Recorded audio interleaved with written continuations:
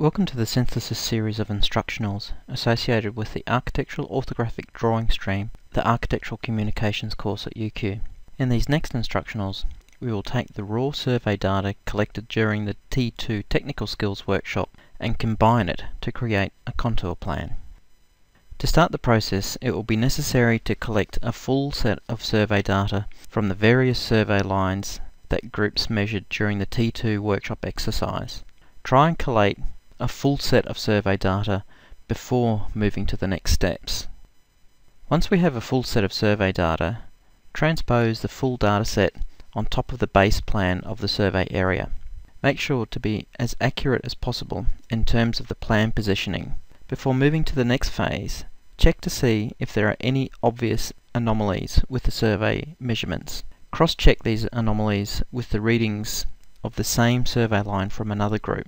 When we were on site, it was obvious that there were no pronounced ridges or valleys, so the slope should be reasonably smooth and consistent.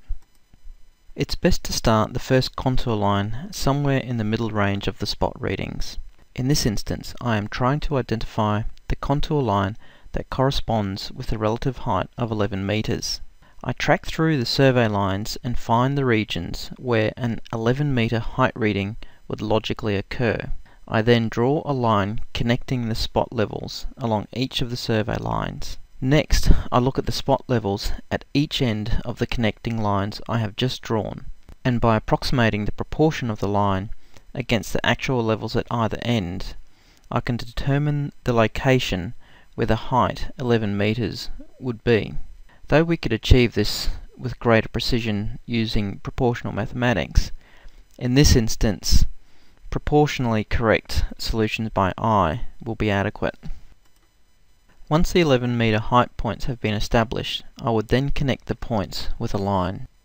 The final step is to then remove the connecting lines that help to construct the contour and to redraw a more natural flowing line between the points.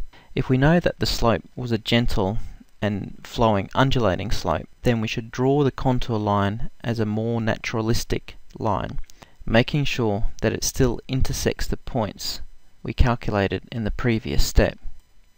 Once we have successfully established the first contour line, we simply repeat the process for the rest of the survey area. Here we have represented each contour with a different colour to avoid confusion. Remember that we are generating the contour lines for the whole number only at this stage. The final step would be to optimize the lines so that they flow more organically.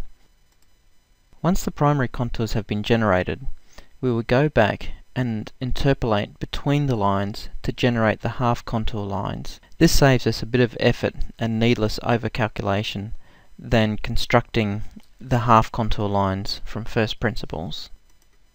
Given that the terrain we were measuring was a simple rolling terrain, we can safely assume that a line of best fit midway between the contours we have just generated would be adequate for this contour plan.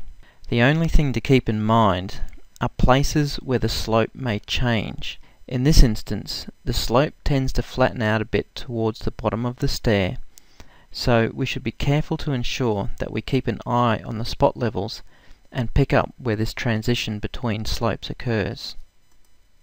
At the end of the process, we can retrace and clean up the drawing to create our final contour plan based on our simple survey.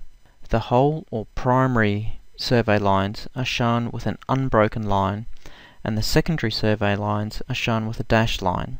There is no convention governing this, so long as there is a simple and consistent logic applied in terms of line weight and style, and that the line weight and style you use does not overwhelm the overall plan.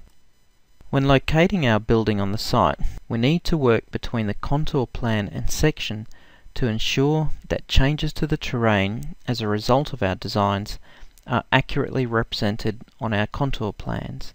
Devising these changes exclusively in plan is difficult.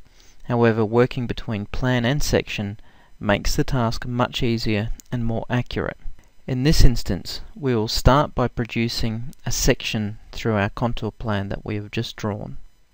As per the workshop deliverables, we will need to position a new pond in the slope that has a surface area of approximately 90 meters squared.